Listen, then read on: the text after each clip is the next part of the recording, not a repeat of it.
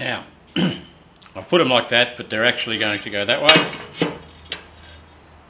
with the strips down the outside, the corner strips down the outside.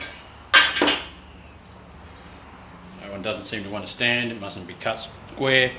That way, I'm going to lay that down because it's going to fall. That way, when I get all these squared up with each other, these strips that come across here, instead of being like that and having a gap in there, they will be inside there, pulled in, and therefore keeping these centre pieces pressed hard up against there. I'll get rid of them for now.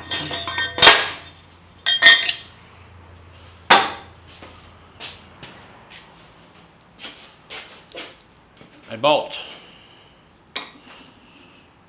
a large nut that goes over the top like so, and then a long nut that screws on. Idea being, with that sitting there and that sitting there,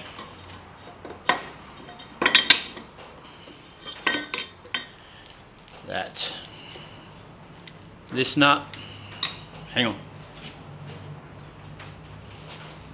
we also have some small pieces cut off the ends that will be welded.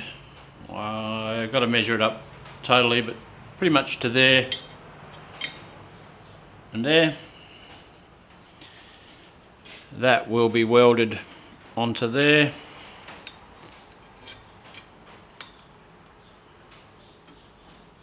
And that welded onto there. So I'll weld down those, that will be welded along there, and that will be welded underneath there and there. This being able to then rotate. Obviously if I didn't have that under there, that wouldn't rotate because it's too low. Hence that has to be lifted with a small packer. That's lifted with a small packer to keep it at the right level. Weld them together, screw it up, pulls it all in. So that's the plan. One of those for each corner.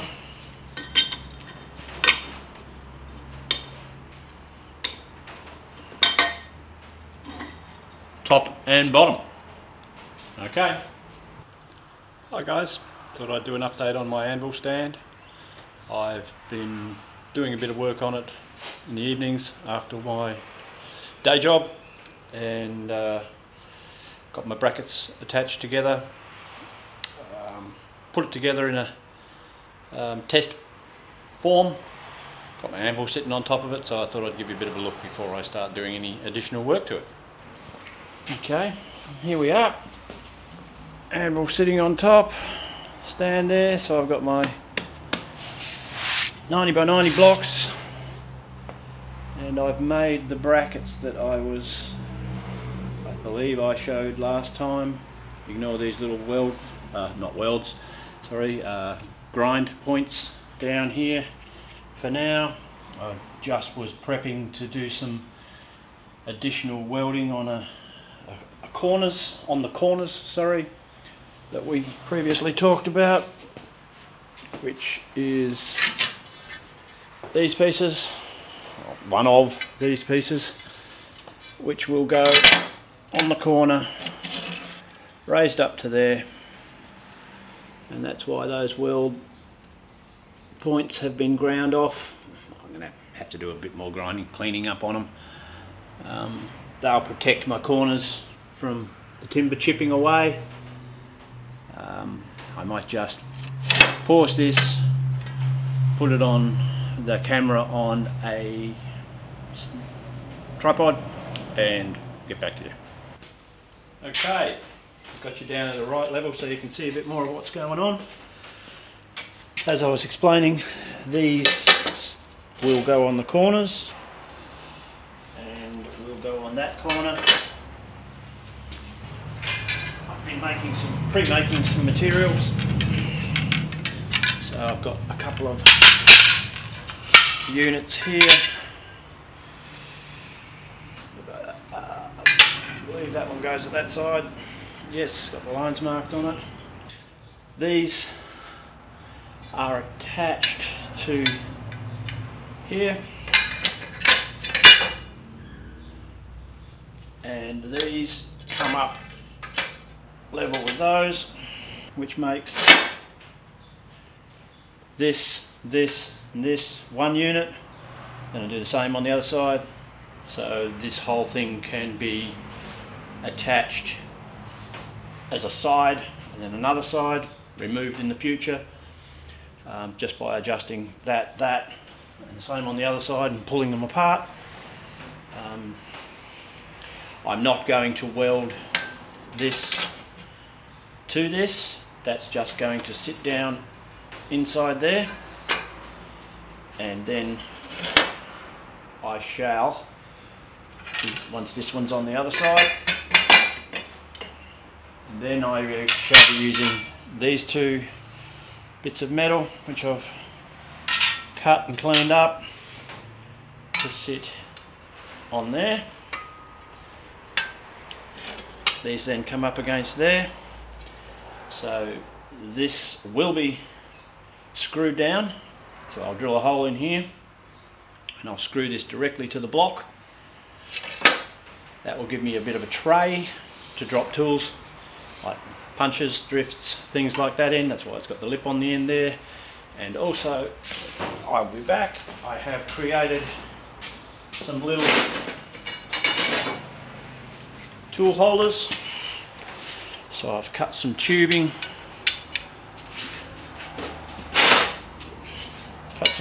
into these squares, so both of those will be welded together. That I can hang hammers off and tongs. They will be welded to the side of that. Show you deep down in here how I did attach those adjuster bolts to the end there, the brackets. As I was explaining, I've put little packers in here to give it room behind that nut so I can actually get a socket in there. Makes it nice and easy with an extender on it to be able to adjust that up. I'm not sure how close I am there because I'm moving the camera around, and I did the same thing on this side. Gives me really good adjustment, top and bottom. They're solid, they're not going anywhere. That's tightened up to a point where it feels like one block. I haven't actually fully secured it together finally yet because I'm probably going to pull it all apart and glue these before putting them back together again, but that's a job for the future. So she's looking okay, I think, sorry.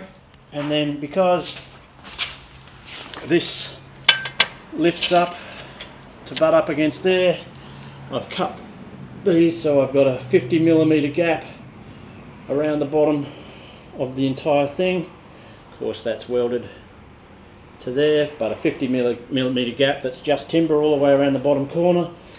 And then I'm going to use some of this angle iron, 50mm up there, 70mm, 75mm across there.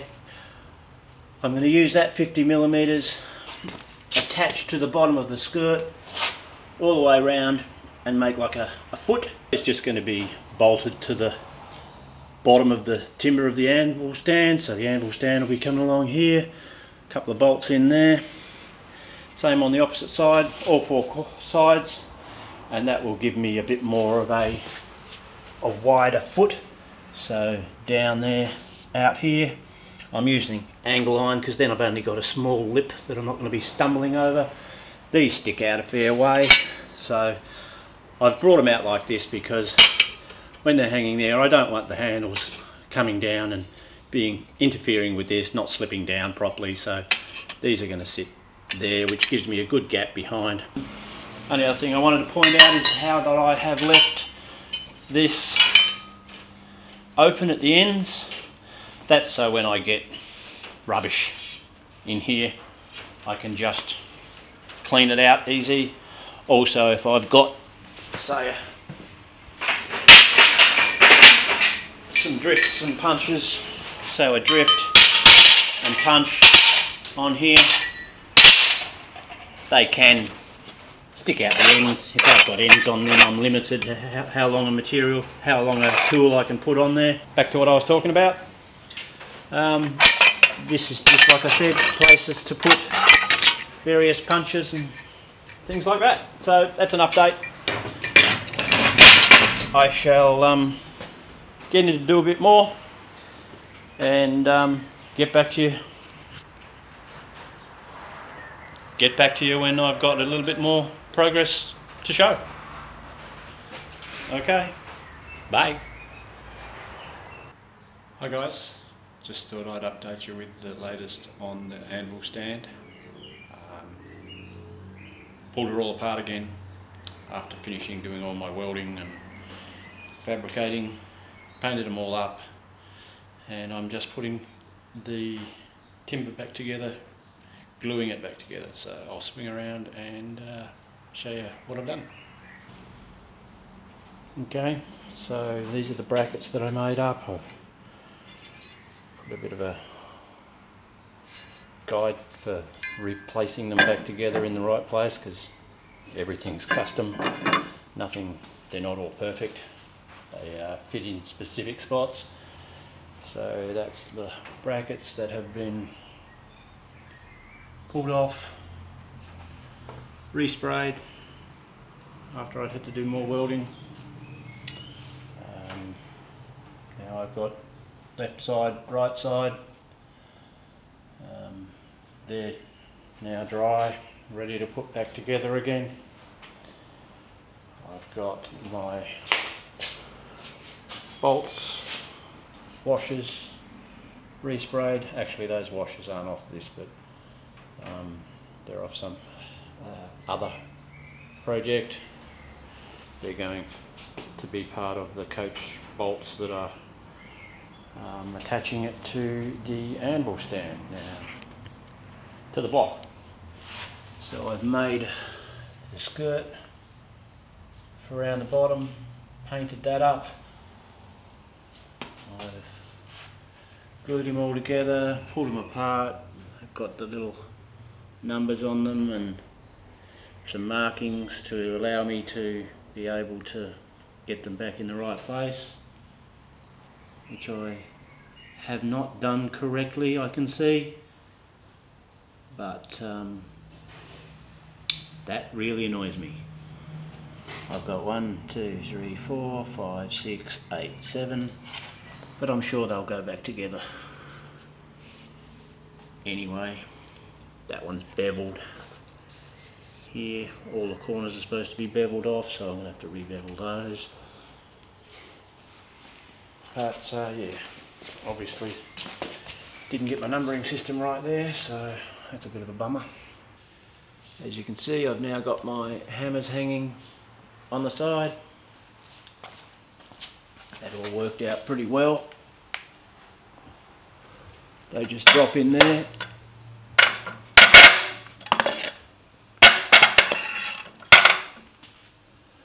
She's bracketed down with a couple of little bent bits of steel. This is all, I used bugle screws to screw it down the trays. Haven't yet put the bolts, I'll use bugles again, in the bottoms here to secure it in place, because it's not sitting exactly where I want it in my shop when I finished making my forge and whatnot and getting it all in place. So because the cement floor, as just about every cement floor in the world is not exactly flat and level, I want it in place before I put those bugles in there and probably bolt it down into a position. And a few of my cut-off tools flatter sitting there. Some ball peen hammers, my main forging hammer, cross peen and straight peen sitting on top. So, kick the bucket. I think it turned out pretty well. Just a final video to finish off that construction. Okay, there we have it.